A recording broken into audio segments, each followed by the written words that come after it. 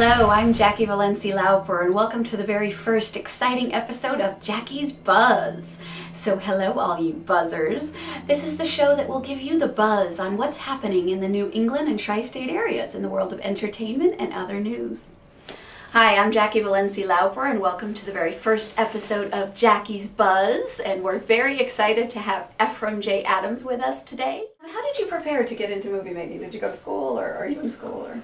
I always say that in life, you know, the best thing you could possibly do is probably jump right into it and discover things for yourself. But after I did that, I did a couple of films that were mostly like a dark horror martial arts. And, you know, afterwards, I saw it, looked at my work, see what I wanted to improve, and that's when I decided that I wanted to go to school and maybe take a few classes and learn how to improve my shots and work on my technical aspects of filmmaking. That's very cool. And what was your very first project, and how did you get started? My first project, do we want to talk about that? Sounds interesting. It's called Black Snake, and it was an action adventure, and a guy had magical powers, and you can watch it online if you ever want to. Why you would, I don't know. And I had a lot of community support, so that really helped, and we ended up making 3 of them. Wow. Because they became pretty successful. And, you know, everyone came back to do the sequels, and they ended up being these 1-hour, 2-hour full-length films, and then that's when I was like, okay, maybe I'm really ready to do some things. Very impressive. So, thank you so much. And you really are, I mean, I have to say, I don't want to make you blush or anything, but very talented, very creative for someone so young. And you're already building a name for yourself in New England. How does it feel to already have an impact in the New England film, I should say? I think it's just really important that we all stick together, you know. The talent here is so much talent. Yes. Talented people, they're doing things, but I think the main problem is that there's no outlet, you know, a lack of resources. Yes. And people tend to come here for their school, and then they go and they work somewhere else, and they're not, you know, necessarily economically empowering the community. So I always made a promise to myself that, you know, once I go out there and I become successful, that I'll come back and, you know, put money into the tax credits and, you know, put money into schools and things like that. You know, I think that's really important. That's awesome. So you must have been happy about the Connecticut tax film credit staying, right? I think it's a amazing thing, you know. A good friend of mine is finally getting the money and the interest to work, you know, and do a real big budget movie here in Hartford and use all the locals and get the businesses here, and, you know, people will eat at restaurants, and you know, it's a great thing. Oh, that's wonderful. And where do you see yourself in 5 years? What's your... In 5 years? 5,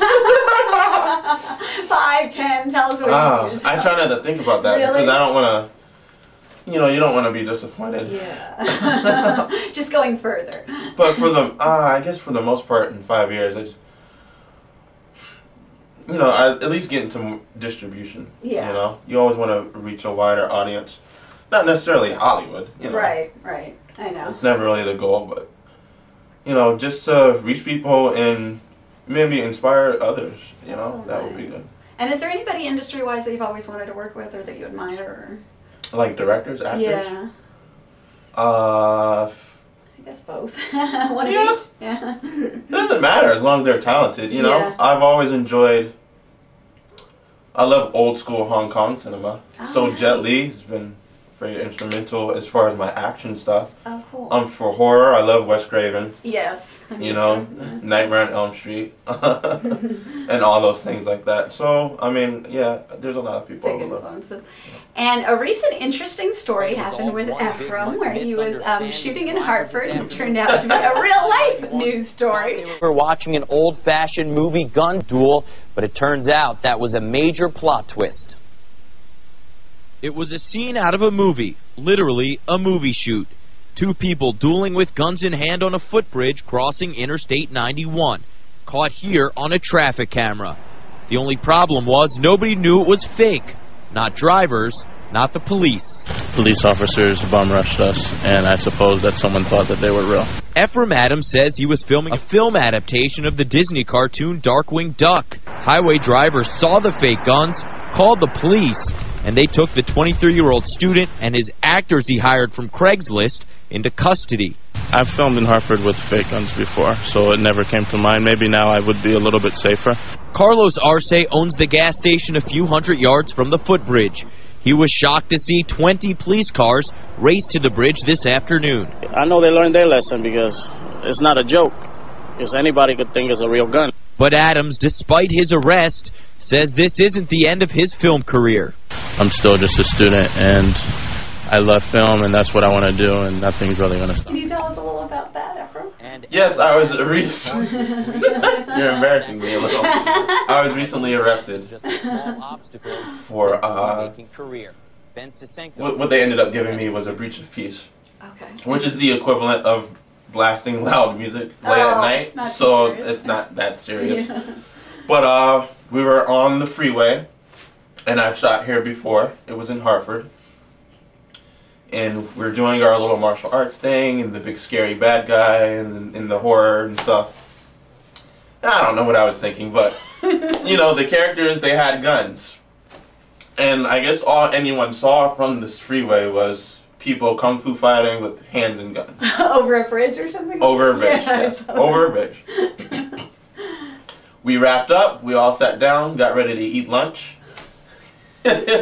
And 20 cop cars came out. Oh my goodness. Of nowhere. 20 cop cars. Oh my They had blocked off the interstate, and it was just so embarrassing. Wow. They sent dogs up after us. Oh my goodness. And me and the two actors that were there, you know, cops came, hands up, everyone on the floor. It was just ridiculous. Is this a real life Hollywood moment or what? This really is. Well, I understand, you know, if you get a call like that, they have no choice but to come out, you know, and right.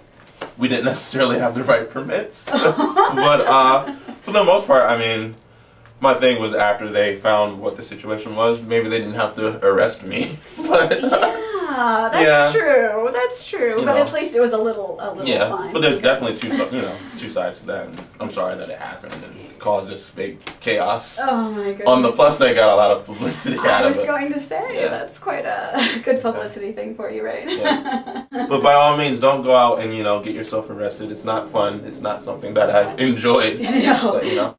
Well, that was quite an entertaining story, Ephraim. And even though it ended well and everything is fine, we do want to say maybe in future we probably would talk more about permits, right? Yeah, by all means, don't go out and just shoot and do any old thing. You know, get arrested. It's not fun. Definitely look into permits more next time. Exactly. Yeah, definitely.